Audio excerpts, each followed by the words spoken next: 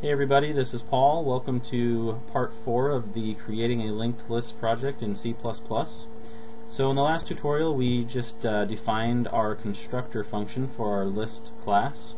So the next thing we're going to do is we're going to define the addNode function. So the addNode function is going to be, it's not going to return any value, so because of that it's going to be void. And then we need to let our program know that we're defining a function from the list class. And NetBeans gives me some options here. It recognizes the function prototypes that I typed in my list.h file, and I'm just going to select the addNode function because that's what we'll be defining right now. And you can type that out if you don't have that option on your IDE. But anyway, we just need to put some curly braces after that, and everything inside the curly braces is going to be the definition of the addNode function. So the first thing we need to do is we need to create a new node and make a node pointer point to it. So I'm just going to type in node ptr for node pointer n is equal to a new node. So basically node pointer, node ptr here, I've defined with a type def, and I did that in my list.h file. So when I type this in, it means the same thing as node star. It creates a node pointer. And if you're not sure why that works or how to do it, then check out my first video, part 1 of the series. I show you how I make this work.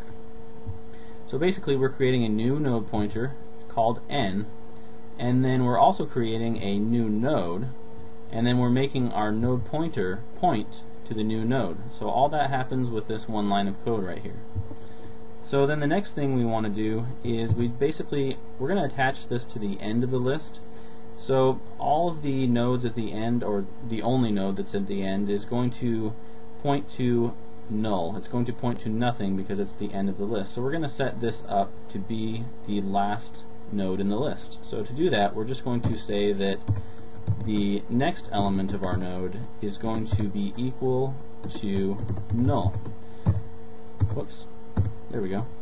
And basically this says find the node that n is pointing to, access its next element, and then make that point to nothing, is basically what this is doing. So now that we've done that, we just need to fill this new node with some data, and we do that by n arrow data is equal to add data. And so it's whatever we pass into our function, the add data here, is going to be what the node is going to hold now. So the next thing I'm going to do is I'm just going to do the general case where we already have a list created.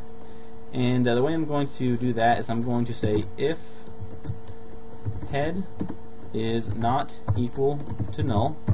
And now remember, head is a pointer that is, it's a private pointer, but it's a pointer of our class, and all of our functions can access the private data members.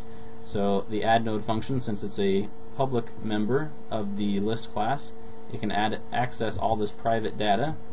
And so basically what we're saying, if head is not equal to null, if head basically, so this is basically saying if head is pointing to an object, then that means that we have some sort of list intact. So if that's the case, we're going to make it do some stuff. And what we're going to make it do is we're going to say, okay, take the cur pointer, that's going to be the current pointer that we're working with, and make it point to the same thing that the head pointer is pointing to.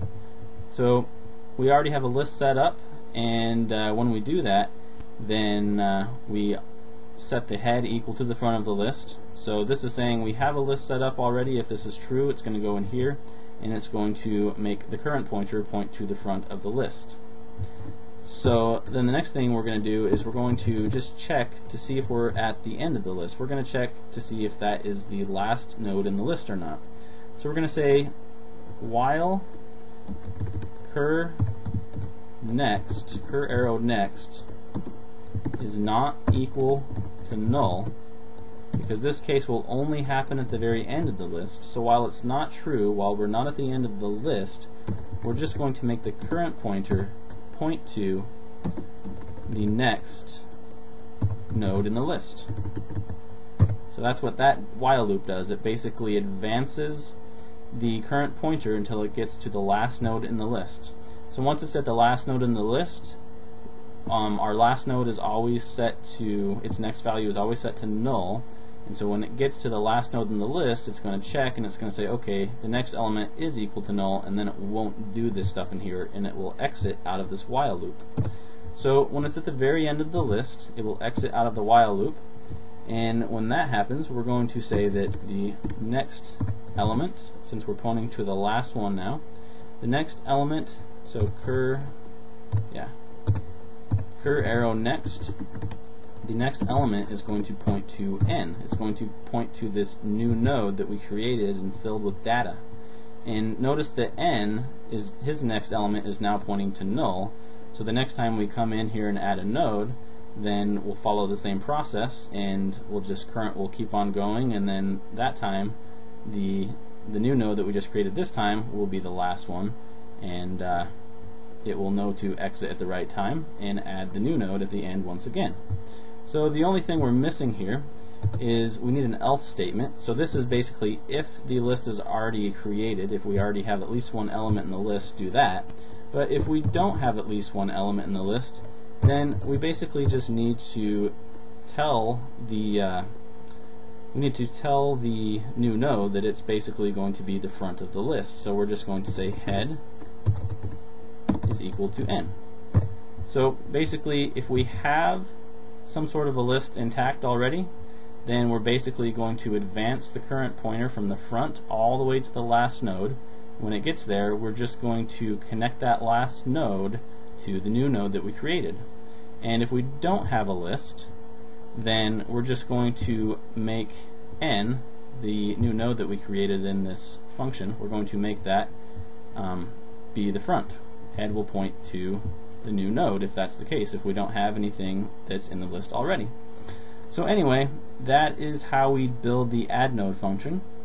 So anyway, stay tuned for the next tutorial. I'm going to be doing the delete node function. It'll be a little bit more complicated, but it will be manageable.